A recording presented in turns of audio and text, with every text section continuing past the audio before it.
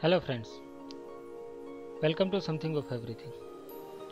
In this short video of ETABS, I will show you how to join two beams or divide two beams in ETABS. As you can see, this beam is spanning from lift wall to column or say shear wall, but the label shows that there are two beams. If we shrunken the objects, you can see that there are two different segments of beams in this line, so we want to join them. To do that, you have to just select the two beams, go to edit frames and click on join frames. As you can see, the new label is single one. This way you can join the beams in ETABS. Now let us say you don't want to join those beams and you want to divide them at this node. How will you do that? There is a way.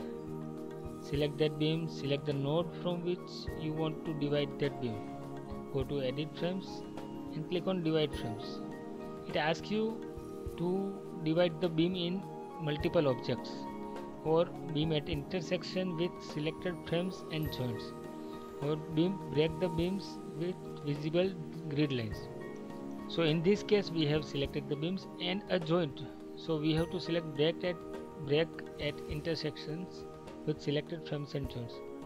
All you have to do is you have to apply it, and as you can see, the beam has been divided into parts.